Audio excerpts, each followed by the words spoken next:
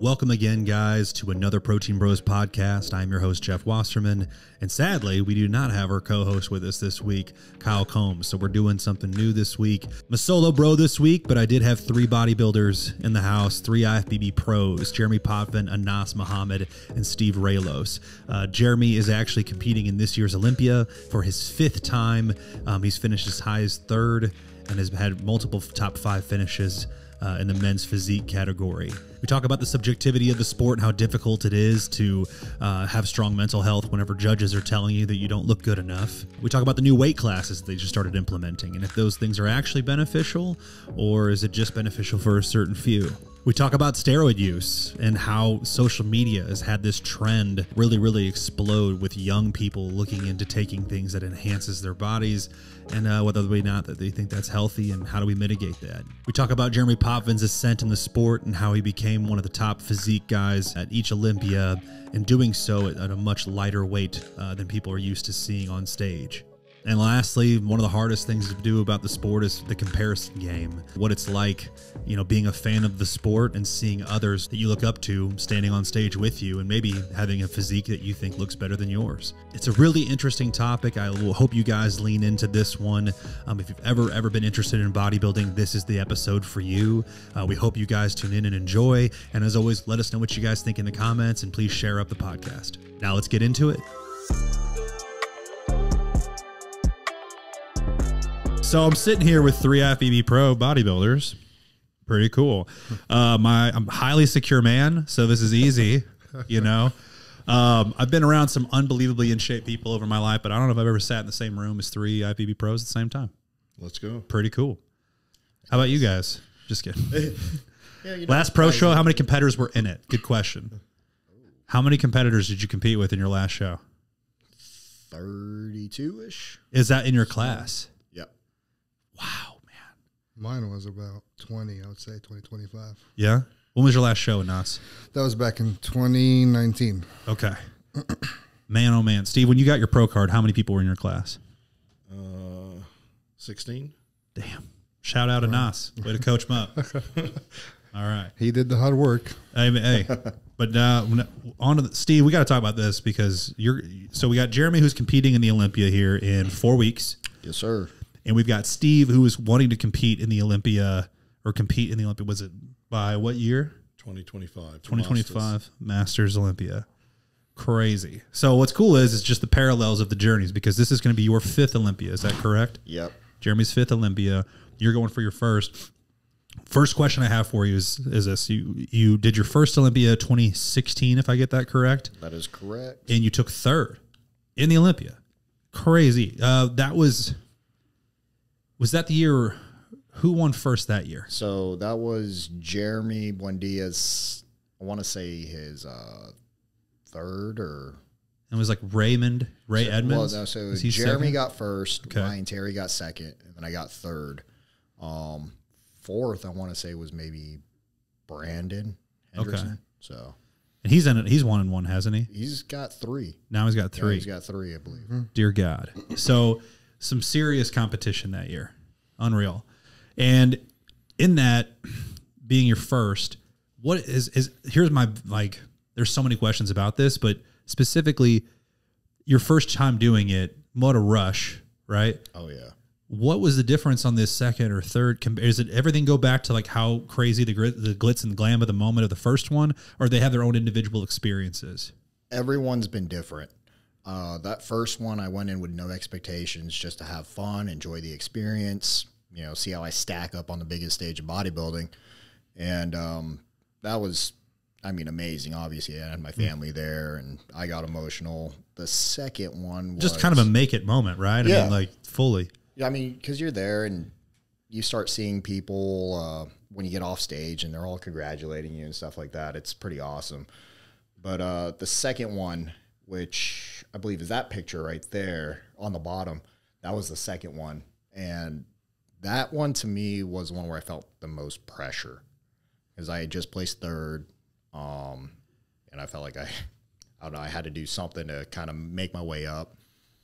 Didn't quite end up the way I wanted it to, but I was still in the top 5. So yeah, how do you come back from that, where you put these expectations on yourself everybody always wants to do better than they did in their last show. And everybody at this table has a moment where they had, they didn't hit up the expectation that they had for themselves. Did you come back the very next year? Or did you take some time? For 2018, I did. Yeah. But I did end up taking all of 2017 basically off. So back when I placed third and fifth, I believe it was the top 5 are automatically requalified. Right. So I got lucky in that I didn't have to try to requalify in 2018. And 2018, I did that Olympia, and I ended up in 10th. So it was kind of like, damn. And I would say that how much of that had to do with your own personal journey there versus the evolution of the physique class for bodybuilding? I think, because honestly, when I look back at 2018, that was one of my favorite looks, but it was also one of the worst placings I received. I thought me and my coach at the time, we had nailed everything. We were perfect. We were how. And for our listeners, I'm so sorry to interrupt, Jeremy. Yeah. What's 2018, that look? What did that look different from the third place 2016? I think it was just, it was a little bit bigger. I mean, for people who don't know me, I'm a small guy. I'm 5'5". I compete in 2016 when I got third, I was about 150. So, I mean, I don't think I broke 150 until 2018. I was probably 153. Yeah. And then now I'm 160 stage weight. But yeah, I think the difference in the look was just like the hardness. Now, are we allowed to be completely open here? 100%. I ran more stuff. Yeah. More than normal. And I think, I felt like crap, but it did help me look a little bit fuller and better. This is that year right here? Yeah, that was that year. 2018? Yeah. And so, you have about 5-6 more pounds on you as far as on stage? Yeah, a couple pounds. What is that? Kyle, this is actually a Kyle move. Will turn everything on Do Not Disturb, but he has somehow alarms set to go off during the pot. This actually happens in real life. Anyways, all good. Steve, for Thank this, you, Kyle. 2.0. This is what happens. for this, you're gonna do 1 hour cardio. Yeah. What was neat? What was so important that there was alarm set for 6 p.m.? So that is actually the 9 a.m.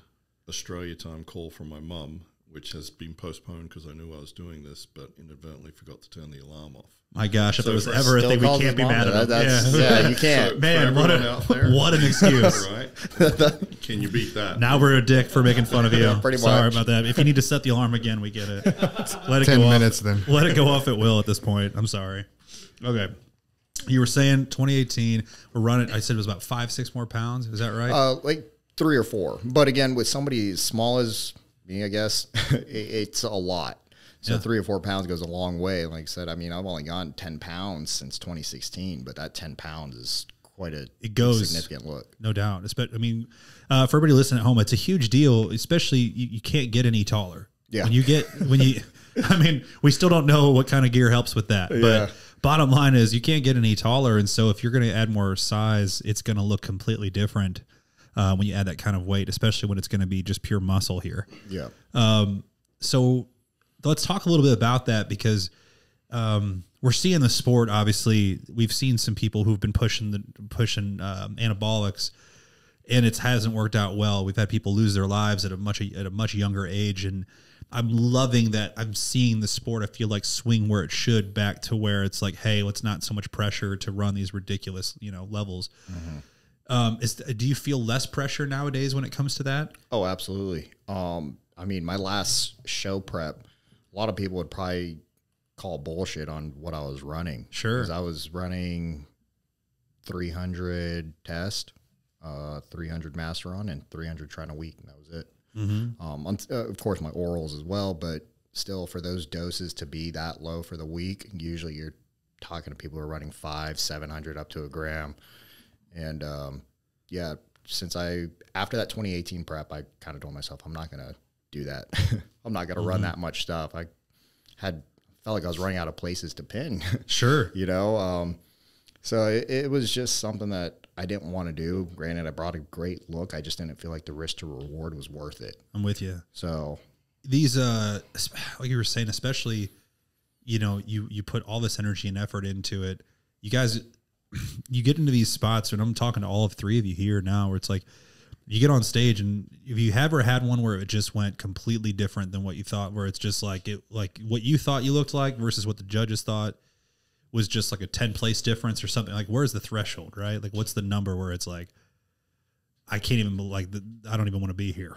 You know, I'm not even coming back for the night show type of situation. Has anybody not come back for the night show? Always made it back. Always show up. Okay. Yeah. Always show up. No Always matter gotta. what. There's I was gonna say that's a special group where it's like, man, are you that hard? Like, man, how much do you got to grow up to just totally not come back to the night show? I mean, even when I did Team Universe, trying to get my pro card, this is my second national show. I got third call out to that one. And I went back for the night show, but in between that, I mean, I went and enjoyed myself. I had all sorts of food, took a shower, did all that stuff. Everybody's looking at me like, damn, what'd you do? And I'm just, Shower. I'm walking across the stage for like 1 second, and that's it. So, You're backstage and everybody's asking these questions. Like, come on, man. What do you they're think? like, why don't you stink?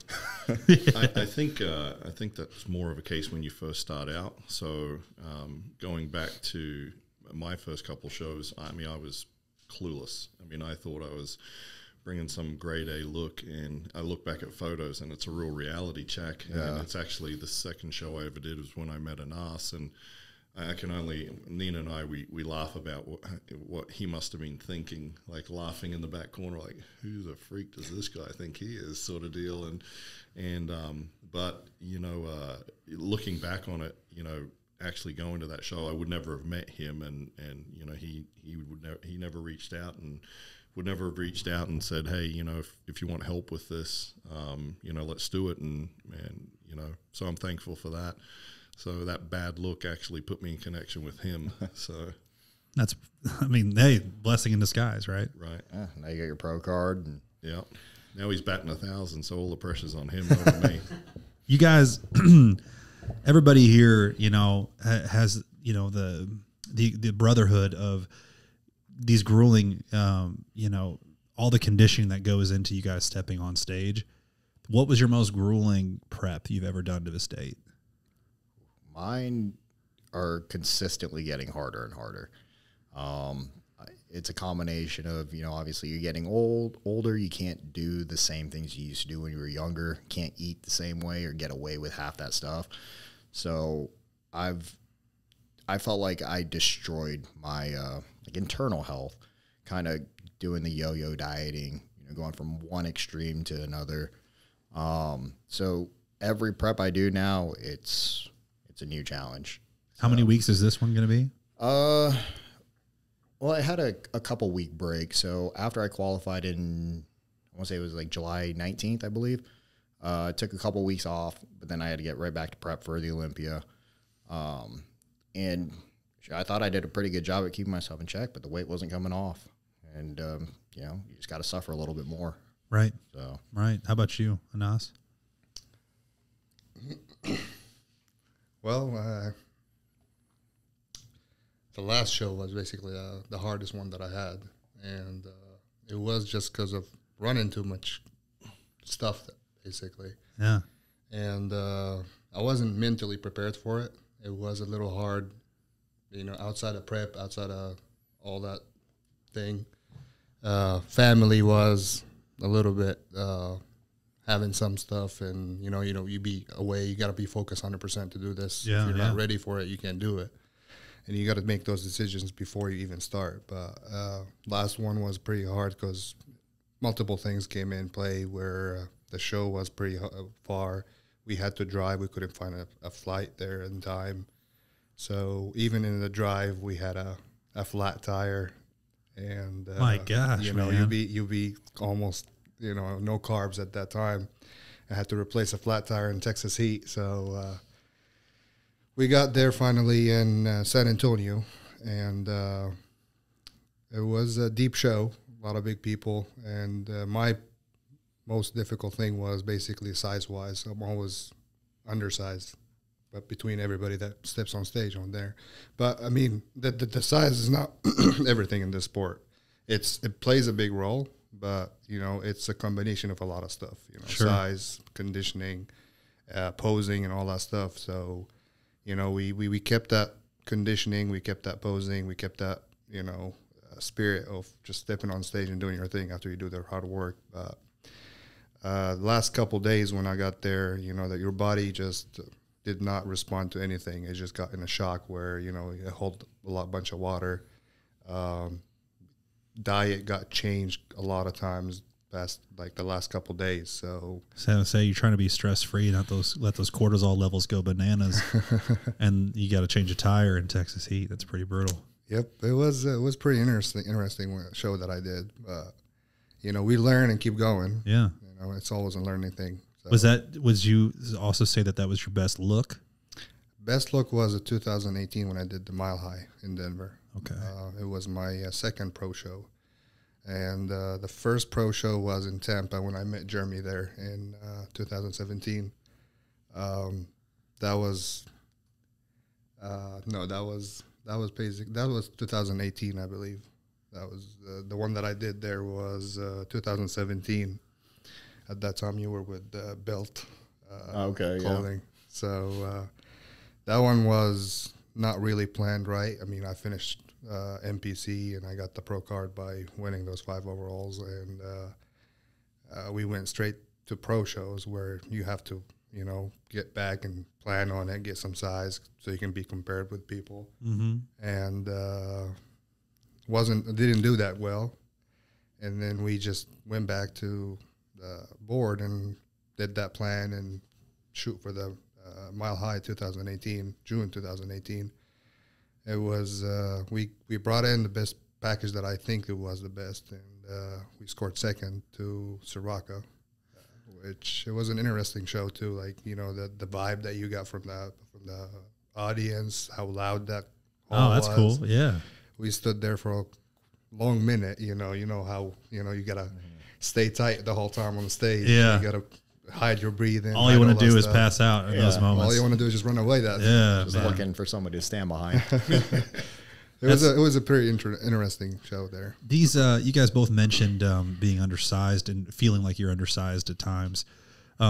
These new weight caps, right? There's new, you know, weight caps for heights, and that's something I think the sport really needed. That's my personal opinion. But what was your guys' first thoughts when you saw that? Do you want to go first? My opinion, I'll go. My opinion, I mean, I don't want to say it's fair, and I don't want to say it's not fair, but I would say it's still big for men's physique. Very big. It's high to be a men's physique with, you know, because short people don't, you know, we don't have that big weight cap that basically tall people got. For example, Steve now, he's 20 pounds you can put in extra just to go. I got 5 pounds extra or 7 pounds that I can step on stage. So if I stand by Steve on stage, I'm going to look like a little guy right next to him. But again, I mean, it can be better. It's a good step towards, you know, getting better, but I think it can be a little more cap to that weight. So, you know, not to put words in your mouth here, Anas, but you're saying, you know, in an ideal world, it would be even smaller weight cap. It'd be a less weight cap for the height. Pretty much. Yeah. That's what I would say. I was going to say, yeah, it's, you know, if you're 6 foot, I want to say that your stage weight can be as high as 230, something like that. 224 for me at 6'1". Okay, 224 at 6'1". You're only 6'1", dog? That's what they measure me at. That is wild. Who else here? I mean, like, I thought you were 6'2", 6'3". We're not even close to that. Yeah, I mean, I'm 5'10", and I'm like, you know, he's like, you know, spitting on the top of my head. I think it depends on the height measuring tool that they use, because I've been measured in 3 different heights. Yeah. So what did your professional soccer card say? I'm over 6'2". Yeah. I'll go with that, because when they heighted me, they took like a whole 1.5 inches away from me, and I was like, no, give me that 1.5 inches back. I'm already short. Like, don't make me shorter. Yeah. Unreal. Dude. My whole soccer career, I was 6'2.5", and then all of a sudden I start doing these shows, and I'm 6'1", 6'1.5". So why do they want to do that? Is there an advantage to that at all? No, I feel like you said, that there's just something with the measuring system. I think what they need to do is just do it once, and that's it. Yeah. Just keep it. How is people's height changing? Exactly. You know what I'm saying? I mean, it shouldn't. Kyle, you know, has a theory that I'm sliding down. My feet are getting bigger. I mean, that's not real, but it's like, come on, why they gotta measure you every time? So 224 for people that understand, like the most. I mean, what is C-Bum on stage for anybody now? 238. Okay, I mean, say like run 240. Yeah, and that's a totally different class. You know what I mean? He's doing classic physique. It's just wild to think that somebody. I guess those caps could be a lot more generous. Yeah. For your height, what is it, Jeremy? I think I have 12 pounds to play with. But it's, I never plan on touching that. Yeah. You know? Yeah.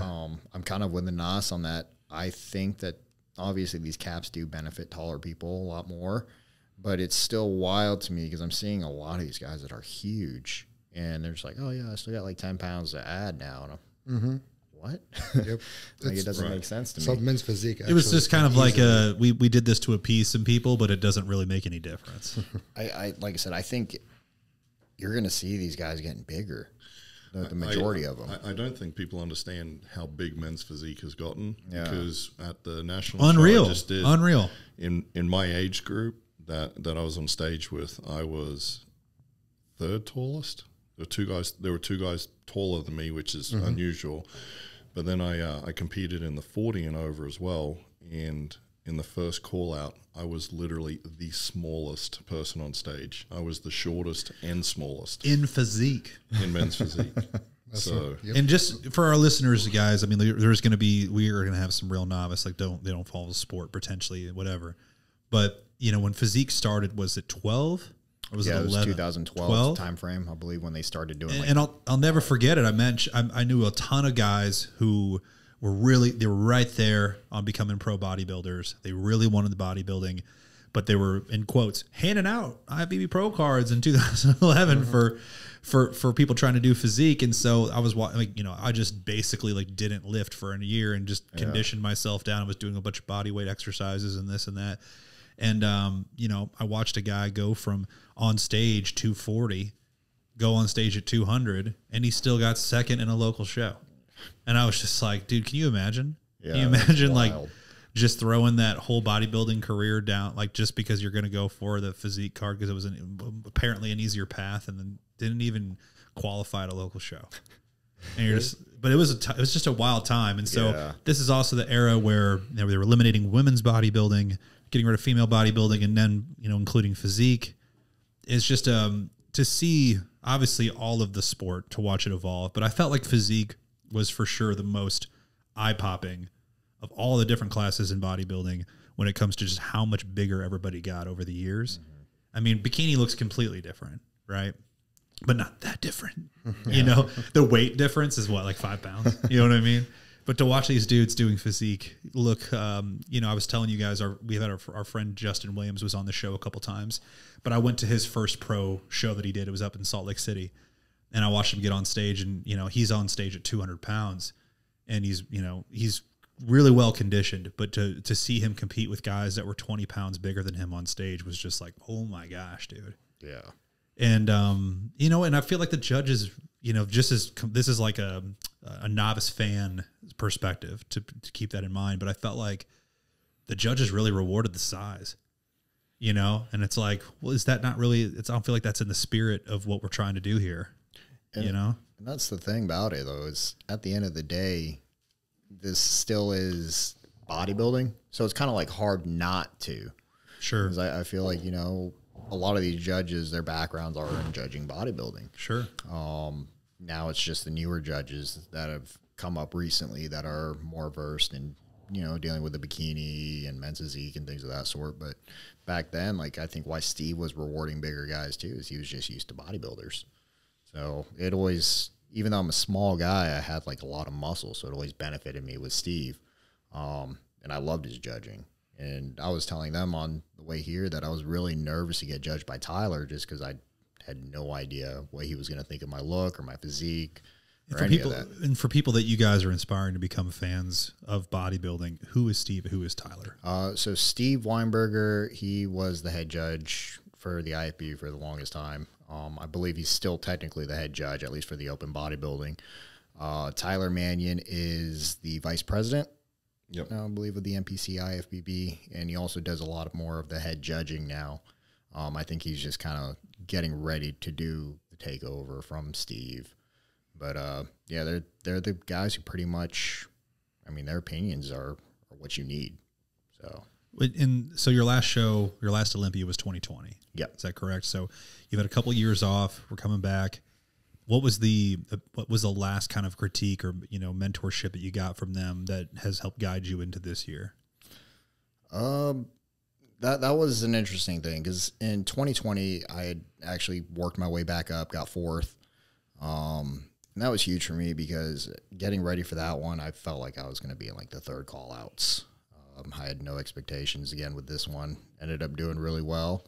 But I was tired of hearing that I was getting too big. But then when I get on stage, you know, the judges are like, oh, well, you know, you could fill him out more. He can, you know, eat more, grow a little bit. I'm just like, damn. You know, so I'm kind of playing serious mixed messaging, yeah. Yeah, so I got tired of that, and I was like, you know what, maybe I should just try to go classic. Let me hammer out my legs, try to go classic. Took out one of my questions right there. That's good, yeah. But in 2021, a new guy, or not a new guy, but a competitor named Diogo ended up getting third, and everybody that year was like, dude, if you did the Olympia, you know, that'd be your spot. You know, the reason that he's getting this look is because you're not there. You're not that short guy with that structure. And I was like, all right, well, maybe I should step back onto the men's physique stage, and it's kind of what I'm doing. But yeah, it's a lot. It's dude, people don't understand, like, I'm so impressed by all of you guys, but I want to say, like, when you are on the highest possible stage, and we are accepting the fact that bodybuilding is a subjective sport, and, you know, your best that day could be the best you've ever looked, and somebody else's, you know, third best they've ever looked somehow wins. And, you know, and if, like, the quintessential thing, I think when you guys get to your level, you don't hear this hopefully nearly as much, but we're like, oh, you got robbed. Everybody, you know, I had you first and all this stuff. It's like, dude, I don't want to hear that. You know what I mean? Like, I feel like when you get to your level, people are usually hopefully more savvy and smart not to say stuff like that. But I think we were talking about that on the way over, the subjectiveness. I mean, you know, all you can do is prepare and be the best that you can be on that day, because you really have no idea the judging panel, what they're into or what they're looking for on that day. And that's the hard part. I mean, you can just do what you do, and then how the cards fall, they're going to fall. So. But is it not hard? Is it absolutely hard as hell to not get in your own head about stuff like that at times? Oh, absolutely. I mean, I think everybody, especially competitors, I mean, you compete to, obviously, you want the rewards for what you're putting yourself through, but you're putting everything in the hands of a panel. And like I said, it's subjective as hell. So, you know, you could think, like you were saying, you could think you bring your absolute best and you had just won a show before, and then you come back in this one and you're better, but you lose, or you lose by a lot. It's just kind of like, I don't know, it's a little bit of a mind fuck, but to say the least. Yeah. Right. I'm saying, like, and, you know, in a sport where people's, you know, mental health is typically, I think, on a place that a lot of people don't want to switch spots with people on. You know, it's in a sport where it's like a lot of people, it's coming from a place of insecurity is what they started with, you know, to get into the sport in the first place.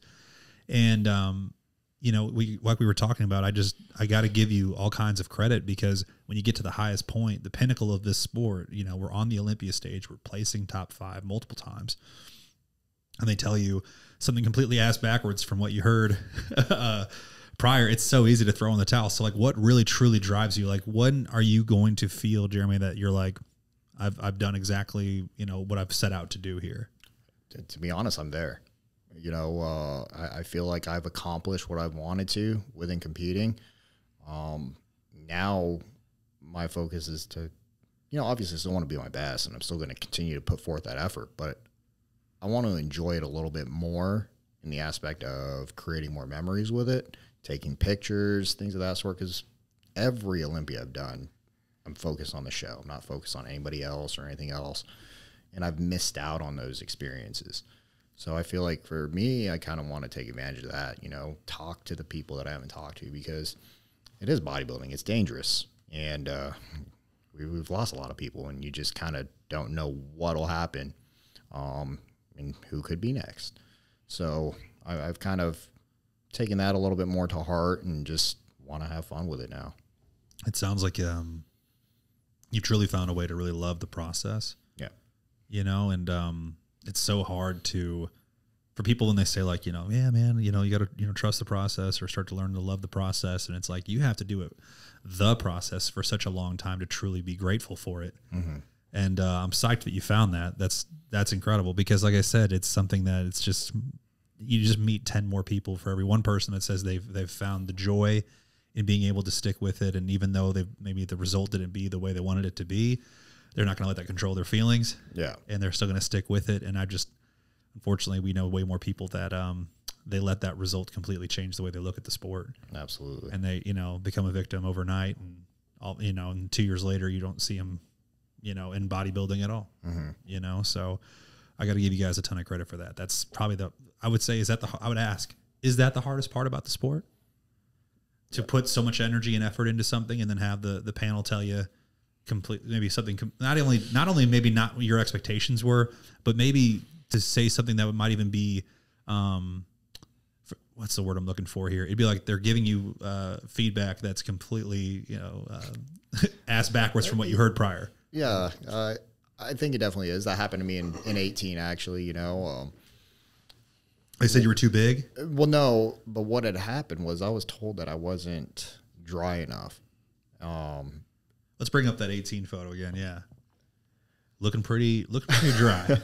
Yeah, that's like one of my favorite pictures right there because you could kind of see like the muscles pushing against the skin, so I'm filled out. There's no water. you have veins through your abs. Yeah, so when I was told that I wasn't dry enough or I'd been drier, I was a little kind of like, all right, that's full of crap, but yeah, man. Take it. Right. I guess. Yeah, you can only take so much of that. I guess. I actually didn't even watch that Olympia or think about that Olympia for I want to say that was in like September, and I think by April was the first time I had actually watched the first call out of that. Like I had never seen it, didn't really care to think about it or anything, and I watched it and I got pretty upset. Yeah, you'll say there's only one way that can go. Yeah, I was like, I should have been 10th, but I mean, the guys who still showed up. They all look great. But I know there was a point in time, that was Brandon's first year winning, where I was standing next to Brandon, and, I thought we were pretty comparable. Sure. At least in terms of conditioning. So when you hear that feedback, like, oh, you're not dry enough, and I'm looking at it, I'm like, but the guy who won, I was drier than him. Would have loved some feedback on that combo of the comparison. This was 2020, right? That you had done the last Olympia, right? Yeah, 2020 was the COVID last year. Yep. So was this the first year it was in Orlando? Yes. What was that kind of like comparatively to, you started like for most people, Olympia is known to be in Vegas. Mm-hmm. This was the first year in Florida. What was the difference for those for you? Did it change your approach at all? I like the convenience of how they do things in Orlando because everything is right near the convention center. It's not crowded. It's easy to navigate, whereas Vegas is a complete shit show. Straight nightmare. Yeah. Straight nightmare. But Vegas is fun in that sense that you get to enjoy the after parties. I think that's a big part of the Olympia culture is to enjoy those after parties and have fun with the celebration of everything. So no doubt. You go and take it to Orlando. It's a great venue, great location, but there's not much to do unless you want to go to like Universal or Disney or something. You guys have any opinions on that? Well, to me, anywhere, it doesn't matter. I mean, you're shooting for a show, and we always fly to different shows all over the States. So here or there, but yeah, I get that point where Jeremy said everything's around you, because sometimes that can play with your brain. You got so many needs, man. You got so many needs on the show day. Yeah, well, you got to be on point. Yeah. So sometimes when you miss something on your routine that you're used to for 3 months, and all of a sudden it changes, that's going to change a lot. I mean, your brain drives your body, and if that gets screwed up, your body's going to react to it. So, I mean, to me, I mean, the show anywhere, you just got to adapt to it, just like we adapt to how tough the diet is and how tough the workouts that we do every day. We wake up early in the morning and all that stuff. So it's a routine. We're used to the change. We are pros. We got to act like pros. I love that. I love that, man. Especially, coming from the man that had to change his tire on the way to a show. I think it's adapt and overcome. I mean, sometimes it gets hard. I think convenience is important as well. I mean, for shows that we've driven to, I mean, I'm a little OCD to the point where I'll drag a microwave with me. I was gonna say, yeah. I know Steve's bringing the microwave. Yeah, if I don't have to leave my room because it's convenient, and hence chasing a microwave around and looking and waiting for your food and everything like that, I'll do that. I mean, so if I can mitigate the amount of work that I've got to do outside of resting, I will absolutely do it just to make it more conducive to trying to be successful. So. Yeah. I know I've had conversations with you, Steve, where I know how much of a real fan of the sport you are.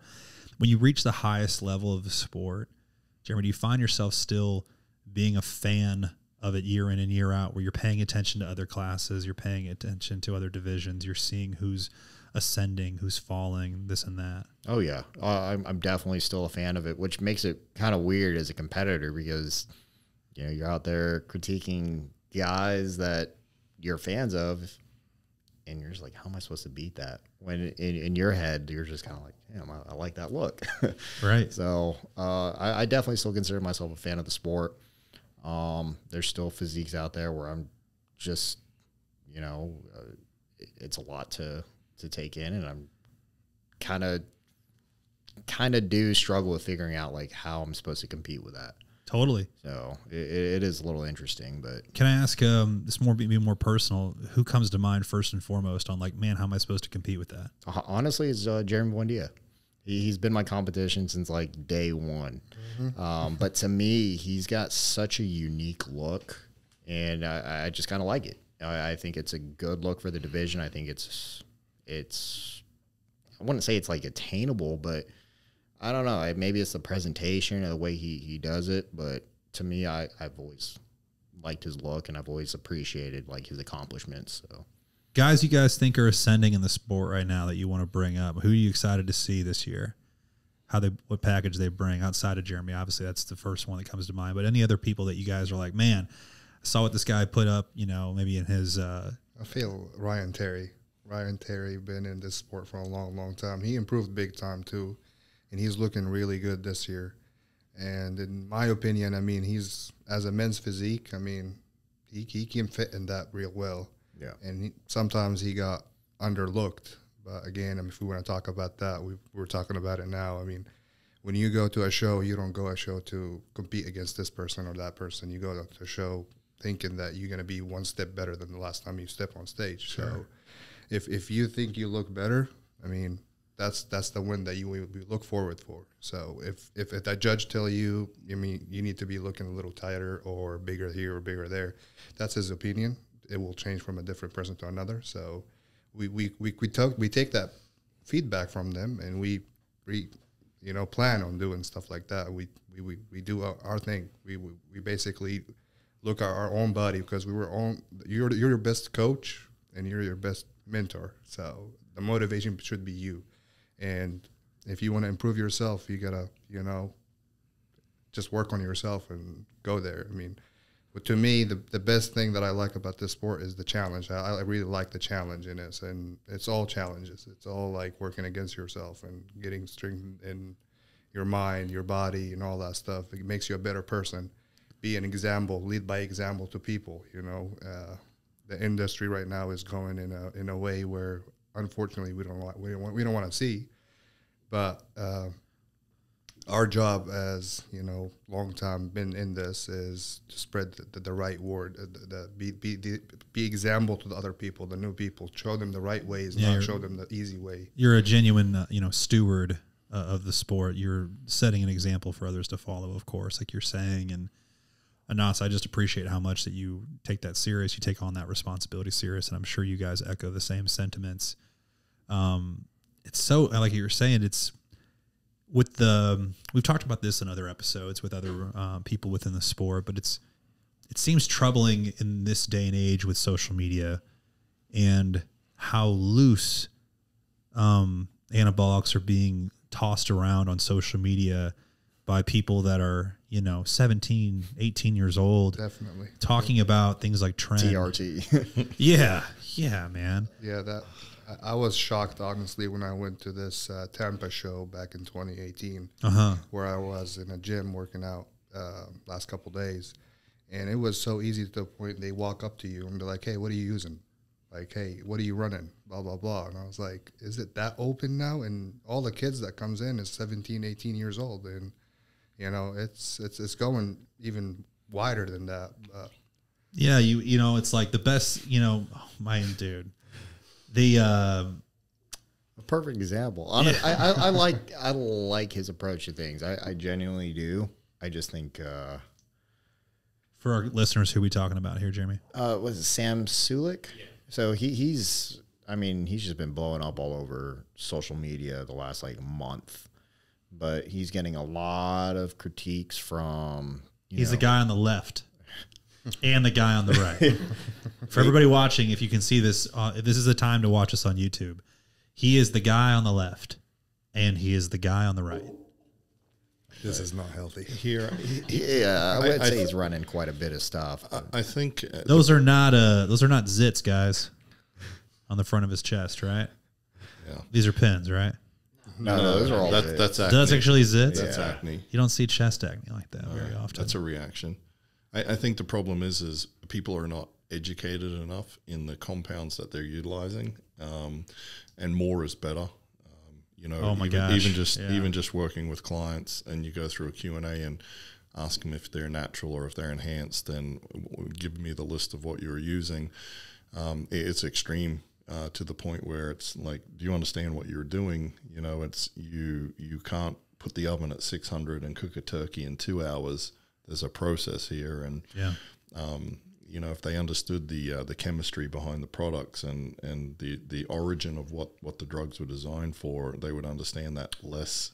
You get more from less, and the combination of compounds amplifies them, which means you can use even less again. And it's person by person. Yeah, it's like there's a point of diminishing return for every human. Mm-hmm. Certain people are built genetically right to where they can handle more.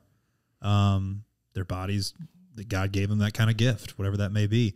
And then you have the best of the best in the sport, and as far as their track records go, right? I mean, Chad Nichols is a friend of ours. He is from Springfield, Missouri, which is where Supplement Superstore started. And unfortunately, Dallas, we lost could have been one of the best, could have been one of the greatest ever. Based on his age and his size. And you look at man, if some of the best are fallen, what makes an 18-year-old kid think? You're just like, why would you roll the dice like that? It's just sad. It's not there. It's part of the sport. It's not there what we just looked at. Yeah. It's social media that is hyping something that is never been easier to compare yourself. Yeah. I tell people all the time that magazine look is not sustainable. That is not real life. The body needs a certain amount of fat. The body needs a certain amount of time to recover. That abbed look year round doesn't exist. That's a fallacy, and these kids want that look, and they haven't been educated enough to understand that. I felt like we saw with Ziz dying. You'd think. I feel like that kid was just Ziz, a few years younger. You know what I mean? Like Ziz was just like, I just like to party. I just want to look good. He started the aesthetic movement, if you will, and it cost him his life. And it's like people are still that's pointing to him as their inspiration. That's exactly. So that's just another proof saying that the industry right now is always looking about. I want to look like this guy. What is he running? They start running like him. What is he eating? I want to eat like him. Every person is different than the other. This might work with you. This might not work with you. So, that's why I always say compete against yourself. Study your body. Study the stuff that you take. Read about them. See side effects, all that stuff. Because you might not have those side effects. You might not work with you that way that work with this person. You might look better with doing something else, it's not always the same. Pay now or pay later, right? Because it's even let's say we go down this path, right? Let's unpack this a little bit more. We're young guys. We all started, falling in love with fitness at a different age. And let's say you do compare yourself fully to one person and say, I'm going to take all the same gear as them. I'm going to lift the same way. I'm going to eat the same way, etc. Well, then all you do is, you're mastering how to look like somebody else. Mm-hmm. Eventually there's going to be an end road, right? There's going to be some kind of a finish line with that, where let's say you do obtain that look. Now what, right? Like, who are you at this point, right? So you got to do it for yourself at some point, right? Absolutely. Same time, I would ask this question: have you ever seen somebody look exactly the same as the other person, like they're looking at, or something like that? Like, I want to look like Jeremy. Is it possible to look like Jeremy? Everybody is different. We're all different people. Different. Your body reacts with different stuff, different ways. It's amazing, man. We can go. It's a tunnel. We can go all the way down. My fiance, she works at a plastic surgeon's office, and she has people who are 300 pounds that walk in with a picture of Kim Kardashian and be like, I don't care what it costs. Yep, I want to be like her. Make me look like this. And they have to have these really hard conversations with people. Like, I want you to know that there's just absolutely zero we could give you that would make you look like this. Mm-hmm. Like, that's just not how this works. Well, people want that. I call it the Matrix effect. It's like, well, give me a choice. I want the red pill or the blue pill to get me there. They don't want to know how much time Jeremy's spent in the gym, or how much. Oh yeah, don't ever bring up the hard work, or how many. It always just comes down to steroids. Yeah, or how the sleepless nights are where you're starving yourself and you can't sleep. It's not because of the drugs. It's because you have no carbs in your body, and carbs are causing insomnia because you haven't had any that day, and stuff like that. So we could talk on that part of but I think there's no real end game. It's just like, man, we got to keep being the example, right? Like you're saying, start, like in your own gym, I guess, try to continue to spread that positive message. So I appreciate that you guys take that responsibility serious, because whether you wanted to or not, you are inspiring so many with your actions every day. Let's flip it over to the business side of things with bodybuilding, because we've seen in the last, it's cool that you've been doing this at such a, for such a long period of time at a high level, Jeremy, because we've seen in our careers, me and Kyle, we started working in the fitness industry in 2008. And so we were still around, like, so MySpace was the only thing going, MySpace and Facebook. And do you guys know Micah Lacerte at all? He's a fitness model. Say that again? His name is Micah Lacerte. Hitch Fit or Mr. Hitch Fit on Instagram. AJ Ellison. I might have. Okay. He's just a really, really, really cool guy. He's got a great episode we had with him recently. I'd recommend you listen to, just because he's a guy that was blowing up and on MySpace, and he was gaining a lot of traction, and a lot of his fitness was built through MySpace. And he was a fitness model. He was on a ton of different covers, and he was in like a reality show. But it's like, he's been done with doing, pro level shows for a long, long time. But that kind of that transition era where it's like, we only knew of the best bodybuilders, I feel like around 2008, around 2000, et cetera. Obviously from like the from the start of bodybuilding to then. And then all of a sudden I felt like for me, Shreds was the first brand to take bodybuilding and say, we don't care if you got fourth in your local show. Like, we don't care if you could only get second in your local show and you've never competed on a big stage.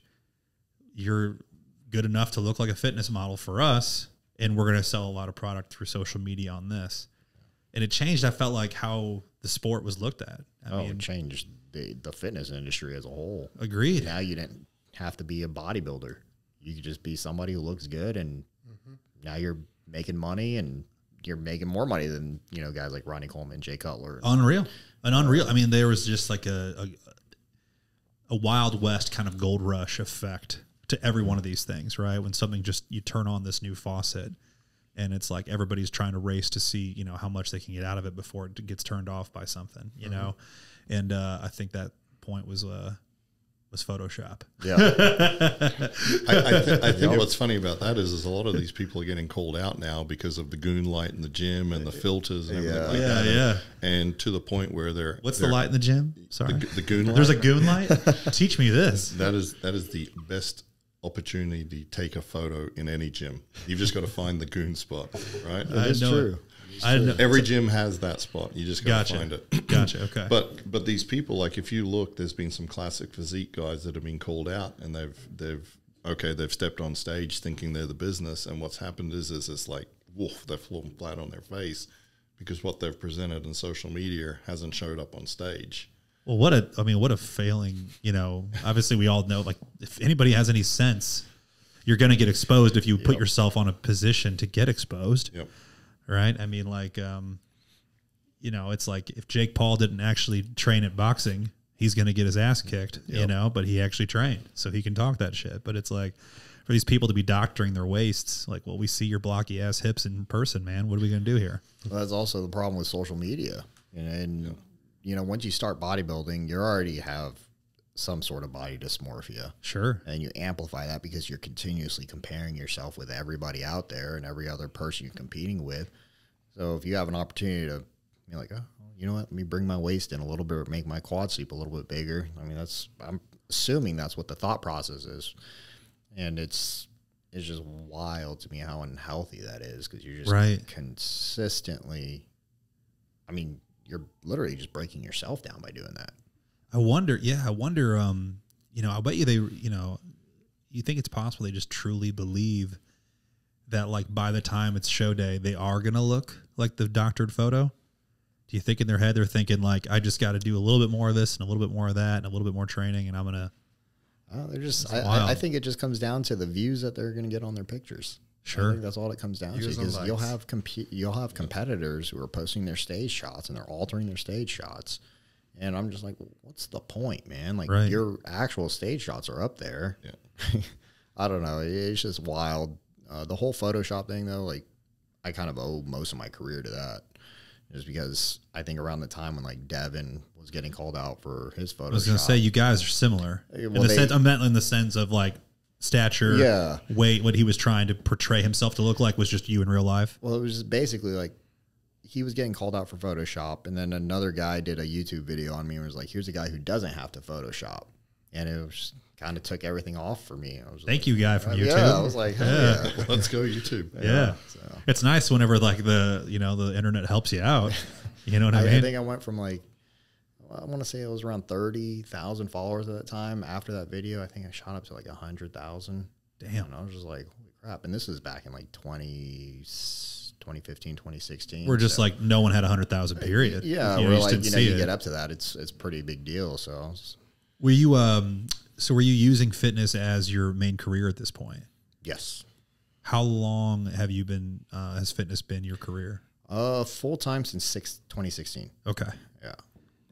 Even now. So do we still train clients? I do train online, but most of it is just everything I've been doing through endorsements and things of that sort. I want to talk about a few of them. You've been with Dark Sport for a long time. Yes. So I signed up with Dark Sport originally back in 2015. And I did leave them after my 2016 Olympia. I had somebody in my ear that was just telling me how much better things could be. Oh, yeah. And, first year doing the Olympia as well. Exactly. So, yeah. It's like all you're thinking about is like, wait, so I can make more, I can do more. And I ended up going to that company. But yeah, I ended up signing back up with Dark Sport because I felt like that was my biggest regret, was leaving them.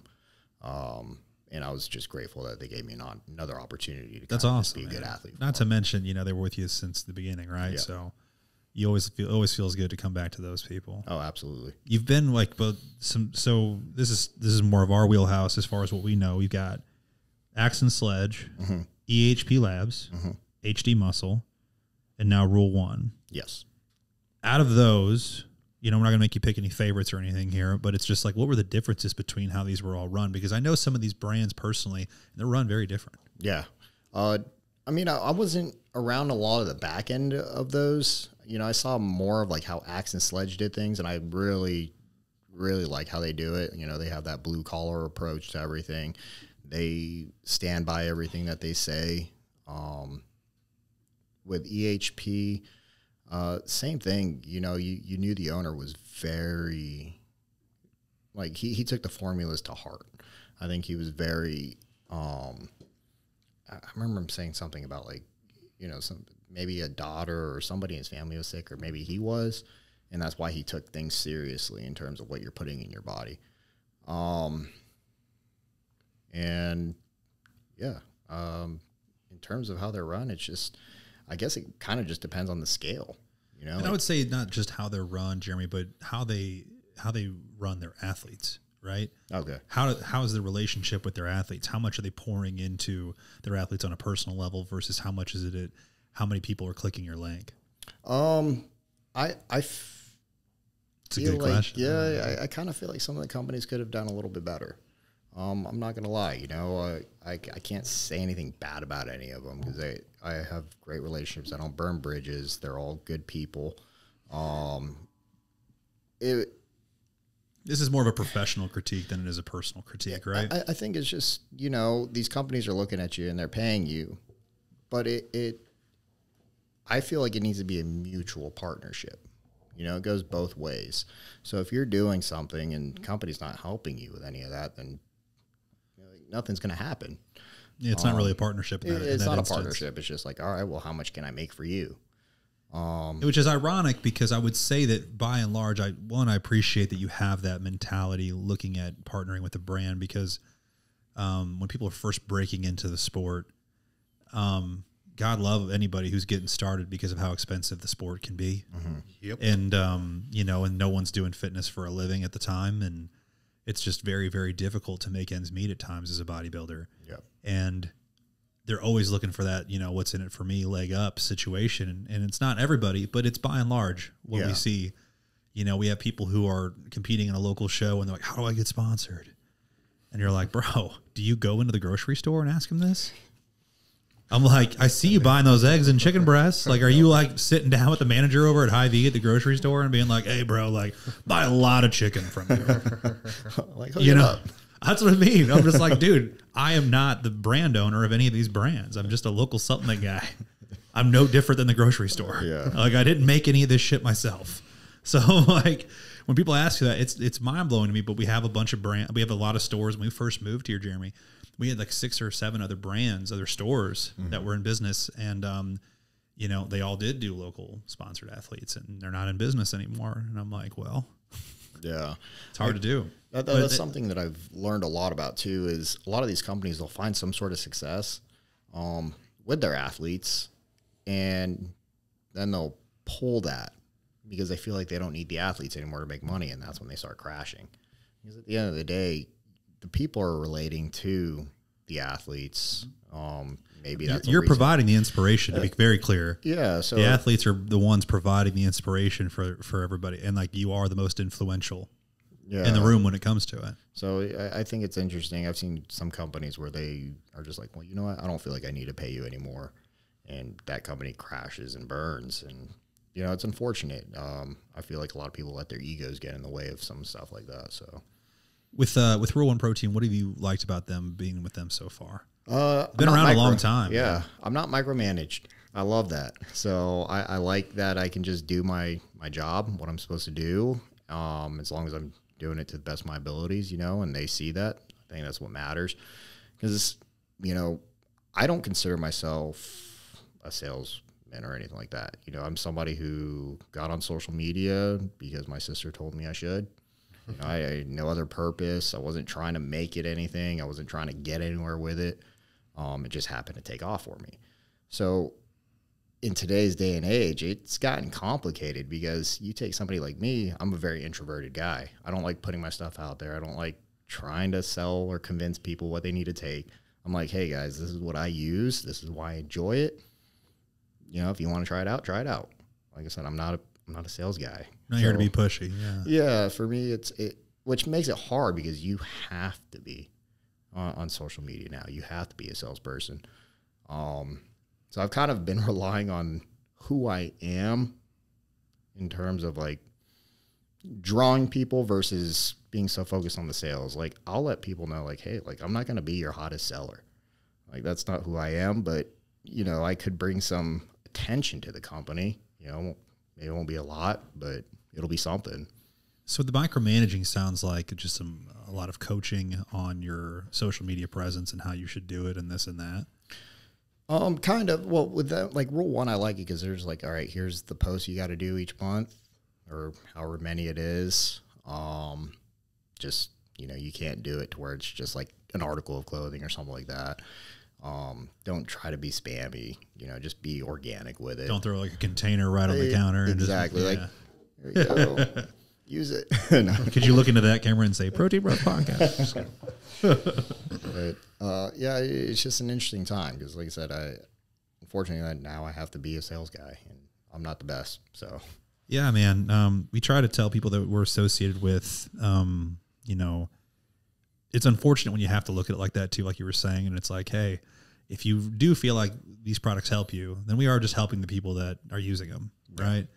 So as long as we're just phrasing it in the right ways in the sense of like, hey, this is what I use to help myself do this. If you're looking for that help, I would recommend it because it works, and try to leave it at that. But man, when it gets into like the mud of, like you're not driving enough of this for it to, and it's like, well, why did you go into with that expectation? You know what I mean? Like, you didn't come at me because of my sales abilities, right? Like you came at me because of my physique, right? Yeah. That's what I try to tell people is like, I remember when I first talked with Access Ledge, my thing was like, look guys, I'm not a big seller. Like that's just not who I am. I'm a guy who happened to like bodybuilding and my page took off. So, you're kind of getting me for who I am, not what I can possibly do. I guess bring you. Yeah. Right, dude. As far as where you guys live, Nas, Jeremy, you guys are both in Texas. I'm in South Carolina. Okay, is that where you're full time, South Carolina? Now, yes. But you spent some time in Texas prior? Yes, I did. Is that right? You also served in the military. We haven't talked about that at all. One, thank you for your service. Pleasure. We're huge on back in military at Supplement Superstore. But, when did you decide I'm going to go full-time out? Because your dad was also somebody who served in the military, right? Yep. And that was his full-time career. Yes. And so for yourself, you had to make I'm not going to do the same path. Was that a tough decision or was it really understood? No, it was pretty simple. Like I knew I'd wanted to serve my country. That was a big thing for me ever since, I can remember my dad deployed when I was in 7th grade. So like, what an impressionable age too. Yeah. So I remember that very clearly. And that was just something that I always wanted to do. Like I wanted to give back. My whole thing, and even till now, it's just always my purpose is to serve or give back. I've always wanted to be still involved with law enforcement. It's just taking that pay cut from this to law enforcement would probably be a little bit harder than I could do right now. But military family. I did my time and. I love how humble you are, man. That's great. Dude, you dedicated years of your life to serve your country, and you're just like, yeah, man, just, Well, I'll tell you this. I had a friend who spent 6 years in reserves, and he had his biggest regret was that he didn't just do full enlistment right off the bat. I'm kind of feeling that way. That's where it was. That's why I was like, I'm forgetting to answer something. But, I think when I had gotten back from the deployment, I was given an opportunity to basically get ready from another deployment to Afghanistan. First one, Iraq? First one was Iraq. Okay. So I did Iraq from 2009 to 2010, did the full year. My unit got back, and then we had gotten orders to go to Afghanistan in about another year. And at that time, my contract would have been coming up as well. So they were like, either you can get out a little early or you can re-enlist and go to Afghanistan. Would have been 4 or 6 more years. Yeah, if I re-enlisted, I probably would have done probably another 5 or something. At that point, if I made that decision to re-enlist, it would have been because I was going to make it a 20-year thing. Right, career. Yeah. However, I was at that point where I just kind of wanted to see what else was out there for me. Mm-hmm. That's why I decided to get out, and ultimately led me down this path. So, let's see here. Other famous bodybuilders such as Sean Roden, Terrence Ruffian, and Logan Franklin. What do you think the military and bodybuilding have in common to have such high-level guys be in similar corners? Discipline. I think that's the biggest thing is the discipline and the, I like to say embrace the suck is a big military thing. That's all it is. So I feel like if you can go through that or a deployment or something like that, this stuff is pretty freaking easy. Yeah. But at the same time, man, I eat my own words because some of these preps have been brutal. So I would love to ask you this question because your dad you said he did the 20. Yeah. Right. when you talked about your deployments with him, can you give us a story that does anything stick out to you about comparing just your time in the military versus his and what's changed? Well, actually, so the reason why my dad's first deployment to the Middle East stuck out to me was because I didn't understand it at the time. You know, I knew after 9/11 happened, he re-enlisted. He wanted to go and do the patriotic thing. So I didn't get it. I didn't really understand it at the time. I was too young. And I remember him telling me in the morning, he's like, hey, you know, I just want to walk you out to the bus stop, say bye or whatever. I forgot he was leaving that day. That still sits with me because I feel horrible about that. Like, my dad, he is a very manly man, like, not sentimental, not emotional whatsoever. So that definitely, like, stuck with me. We actually ended up going on deployment at the same time. So when I went to Iraq, he went to Afghanistan. So my family, my sisters, my mom, they were not having a good time. You know, you got my dad in one place, me in another, and we're both going through our fair share of crap. So, what a time. Yeah. That's unreal. I can only imagine that. And like, this is, you know, you're going out to the bus stop. It's like, you just don't know what you don't know, man. It's so crazy to think back about like what you cared about in those moments. Yeah. You like, I completely forgot that he was leaving for a year. You You're know, probably thinking, why is he coming? yeah. I was like, this is weird. You're like, I'm close to my dad. I love my dad. Yeah. Just like, that's how that went. I was just like, bye, Dad. You know, and then when I got back home and realized that he was gone for the year, I was like, oh man, like, screwed that one up. Was he able to come back at all sooner? No, he Full did year. He did his, I can't remember if it was a full year. My dad was Special Forces. I think they did shorter deployments. Right. But I can't remember if he did the full year or if he came back after like 3 or 6 months or something. But well, man, we're so excited for you for this Olympia. I want to ask you guys if you could go back to like your little, like just the smallest boy version of yourselves when you first fell in love with bodybuilding. You know, when it was just all that unknown, all that blissful ignorance of bodybuilding. You know what I'm saying? Oh man. Well done, Luke. Who is the bodybuilder that you wish you could have a conversation with? I want to say probably Arnold, just to understand his mindset. I think, you know, I've had the opportunity to meet a few of the guys I've looked up to, and had conversations with him, but I feel like Arnold was just so ahead of his time and loved the mind games. I would just, you know, love to understand he was so confident too. Just an interesting guy, it seemed like, all around. Absolutely, man. The Muhammad Ali of the sport, without a doubt.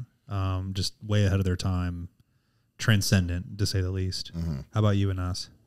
I would say Jay Cutler. I've always heard good things about him, and he's always keep it real. Didn't have the chance to meet him, but I mean, I always hear good things about him. I met a couple other, like Ronnie Coleman and all that stuff, but I feel like Jay What sets Cutler Jay? Yeah, what sets Jay apart from Ronnie to you? humbleness. Yeah. I'm always, because, you know, I'm a strong believer of, you know, bodybuilding. Just like I always say, you got to lead by example. And, you know, you get the pro card or you get to a certain stage in this industry, you got to pay attention that there's a lot of people watching you. Even if you think there's nobody watching you, there's a lot of people watching you. And just like nowadays, I mean, everything is social media. They're going to look at everything you do, and they're going to follow it. So be that leader and let them follow the good things. So, you know, you learn something, you learn from your mistakes, spread it around, tell them that, you know, be aware, send awareness to the people that's following you. Yes. You're always watched, you know, like no matter what you do, people are going to look at you and see what you're doing. So always be that example, that good example of a real bodybuilder, because bodybuilding is not only about how your body is looked or something like that. It's about a person as a person, basically. So it's all a full package together. You can't separate those two together, because you might look good, which a lot of us does look good, but does that equal how you basically your personality? Like this, how you carry yourself outside of bodybuilding, I think, goes a long way with you. A lot of people, loses that, unfortunately, in making, the industry nowadays how it is. Jay's still trying to sell some stuff. Everybody still sells some stuff. All I was just going to say is that, like, he's not impossible to get a hold of, is all I'm getting at. And so if you find yourself, at another show, I've heard nothing but great things about Jay Keller. Correct. And I heard he's extremely approachable. Correct. And that'd be cool. That'd be very cool. So I hope you do get to meet him someday. That's exciting. Yep. Steve, who sticks out to you, man?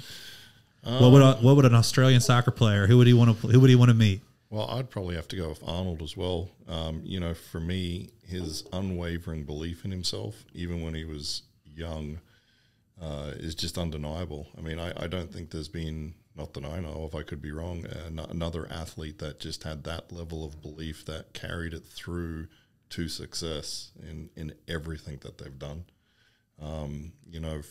For me, and you've heard this before, the whole motivation for me to start playing soccer was watching soccer on TV at 5 and going, oh my God, look at all those fans going bananas for these people. That's what I want to do, and then just, modeling myself on the fact that I needed to be the best at everything that I've ever done. And, obviously you fail at some things and you're successful, but his mindset was, I'm going to be the best at everything. And he was.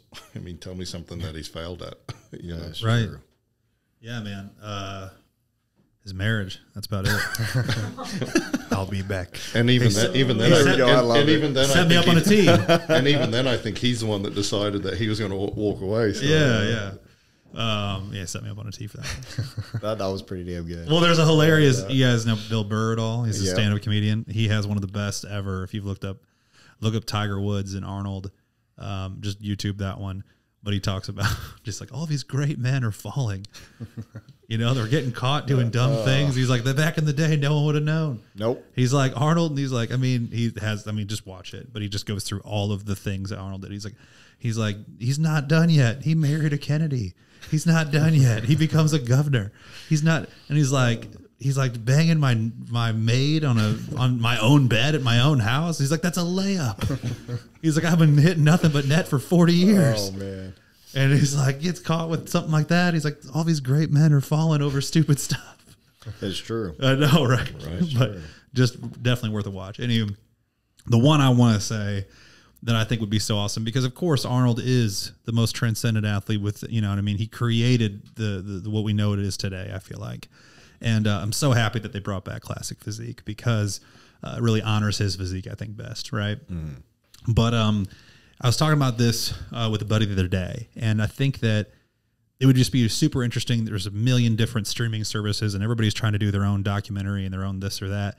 But man, how cool would it be if there was a 30 for 30 or that style documentary of Lou Ferrigno having to lose to Arnold, and what he was going through and how he thought of Arnold. And I would love to hear it from like a modern day perspective, because he just, and the time he was in his own feelings the whole time. And it's like, now when you can just see how great he ended up being, how he was a part of that story, and he was the villain in some capacity. But like, how awesome would it be for like some of the greatest athletes of all time and the people that they beat? It's like, how cool is it for someone who, let's say lost to Michael Jordan in an NBA finals, and be like, yeah, I go in against him in that game, and that was the hardest thing I'd ever had to do. Like, I've never seen a player be so good. I'd love to hear people talk about the greatest of all times, but like, I got beat, and like, that'd be the name of the documentary. That honestly, that sounds pretty awesome. Yeah. I would love to hear, like, just like, were they as amazing as we thought they were? And like, yeah. Like, I'm just psyched that I get to say that I was in that game. You know what I mean? I got beat. Right? Anyway, the quintessential question for any bodybuilder is, what are we eating post-show? So I won't do that to you. Sure. I won't do it. But I would like to ask, when you do get to cheat, when you want to have something that you want that's a treat for you, whether it be off-season, post-show, it doesn't matter. Just what comes to mind for the foods where you're like, I actually think that's, I'm not thinking about discipline in this moment. I just think it's awesome. That's pizza. Easily always pizza for me. I went through like a phase where I mean, I was eating probably like 3 pizzas a week. Yeah. Let's go. Yeah, I was. You're just tipping the scales at 180, 190? Well, that was post-show enjoying pizzas. I'm with you. Okay. There was actually a time when I was with AJ Sims where I was doing a pizza after every workout. God bless. Yeah. It was awesome. Is this Texas pizza? Is this Carolina This pizza? is just Little Caesars. Okay. You know? Respect. Every day, $5. Yeah. Go get your large pizza and eat that.